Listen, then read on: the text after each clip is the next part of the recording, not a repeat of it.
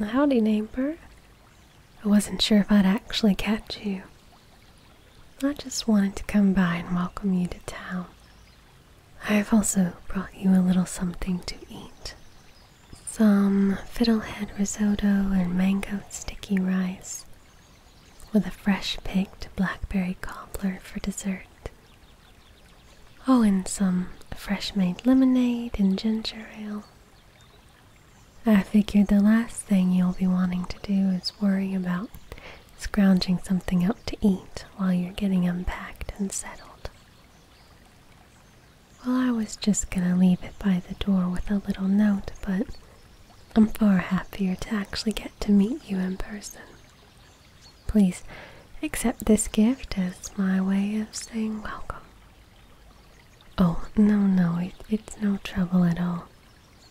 I was quite excited to get this little basket together for you. And don't worry none about the dishes or the basket, and they're yours to keep if you need them. I heard you came from the city, and if you're anything like I was, you may need a few extra dishes. Yes, I lived in Zuzu City.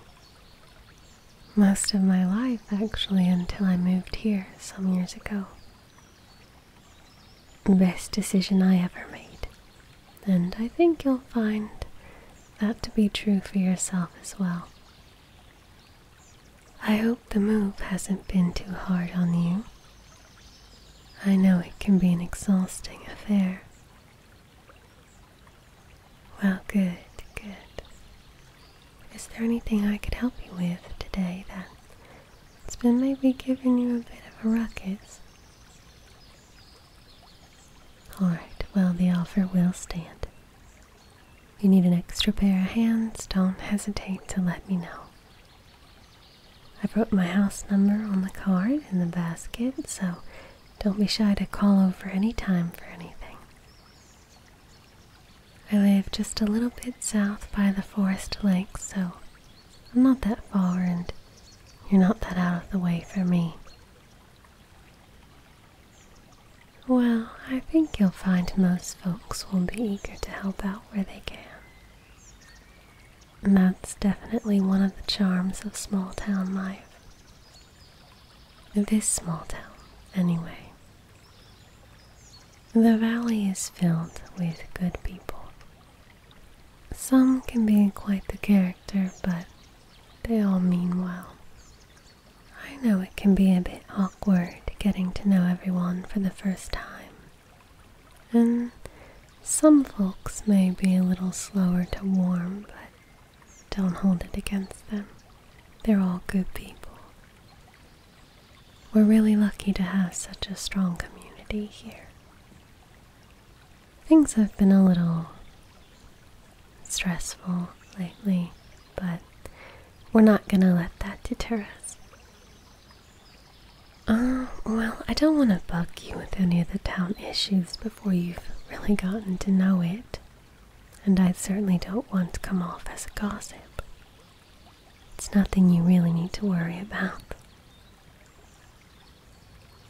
Well, alright, but don't let it tarnish your impression of our beautiful valley.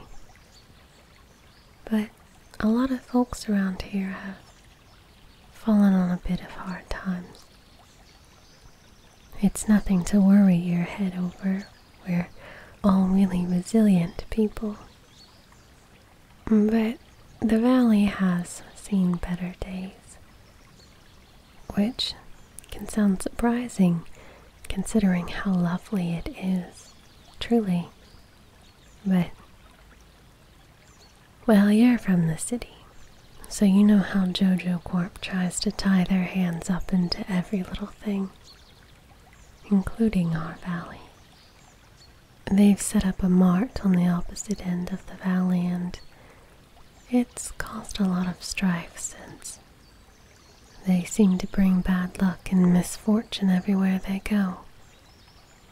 But, like I said, it's really nothing you need to concern yourself with right now. And I don't mean to lay any bit of stress on you at such a pivotal time. moving on from it, is there anything that you're curious about in the area? I'm sure you've already met with Lewis and he was pretty detailed, but if you've got any other questions or concerns that maybe you don't want to ask the mayor, feel free to run them by me. Alright, well, I know you're busy and I don't want to take up too much of your time. I'm sure I've hogged your attention enough for the day. You sure you don't need help with anything? Alright then. I'll leave and let you get settled. And like I said, if you need anything, my number's in the basket.